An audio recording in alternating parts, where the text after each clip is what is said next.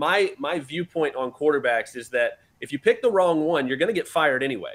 So you might as well take the guy that can be special, right? And I think when you compare the conversation around Anthony Richardson to the conversation around Patrick Mahomes when he was coming out of that draft and Josh Allen when he was coming out of that draft, the conversation is so similar in terms of, yeah, he's risky because he's got these kind of things he needs to work on, but man, he's got things that you cannot teach and that just don't come around that often. That's the type of guy where if I'm going to get fired, I'm going to get fired for taking a swing for the fences, or I'm going to get fired trying to take the guy that can be special.